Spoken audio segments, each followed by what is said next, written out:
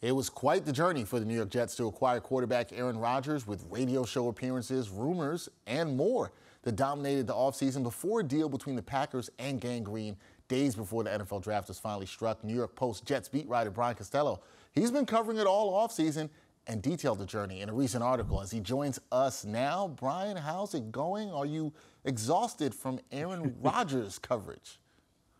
Oh, it's interesting, Dexter. It's, as long as the Jets are interesting, I'm happy. And this is Aaron Rodgers, the pursuit, the trade, everything after it has made the life on the Jets beat interesting. Interesting is better than the opposite, which would be not interesting. Yep. So yeah, that is definitely good. All right, Brian, Joe Douglas heard from Rodgers' agent about Rodgers' interest in coming to New York on March 12th. Rodgers shared that with the world 3 days later on the Pat McAfee show. Did the Jets know for sure that Rodgers would say he wanted to come to New York on the show? And was there any tension or anxiety about that show appearance? Yeah, there was anxiety, Dexter, because like you said, David Dunn, the agent for Aaron Rodgers, called Joe Douglas late on the night of Sunday, March 12th, after 12:30 at night. And Douglas was sleeping on his couch with his phone in his hand. He got the call, and he didn't want to wake up his family. He was celebrating by himself. He was texting Robert Saleh, who was sleeping. There was no one to celebrate with. And then the next morning when he talked to Saleh said, well, we haven't heard it from Aaron yet. So they kind of had to wait. They weren't allowed to talk to Aaron Rodgers at that point.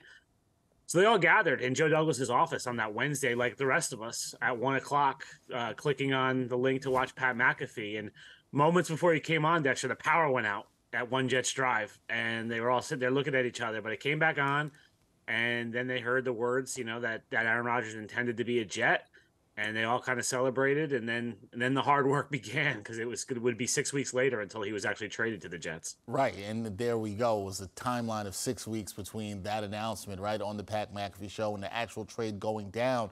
So 6 weeks between those two events. Was there ever a realistic chance that the deal to bring Rodgers to New York would not happen? Not really then, Dexter. Once Rodgers said he wanted to be a Jet, the feeling all along was it would get done. The Packers wanted a 2024 first-round pick, no conditions attached, and that was kind of the sticking point for the Jets. Once the Packers came off of that demand, they worked out the conditional pick, and the Jets sort of came off of what they were asking for conditionally, made it 65% of the offensive snaps, which should be easily attainable for unless things go really wrong. Rodgers is going to play that. So once that happened, and then they agreed on some pick swaps and those kinds of things, the deal came together. But I never got the sense that anyone was really worried this was actually going to fall apart. All right, so no stress for the Jets there. Now, lately, it seems like we've seen Rodgers everywhere, at Knicks games, Rangers games, etc. He's been in the building at the Jets facility. What kind of impact has he had on and off the field for Gang Green thus far? Yeah, they've been blown away by him so far. He's been very, very vocal in the meetings, helping guys out.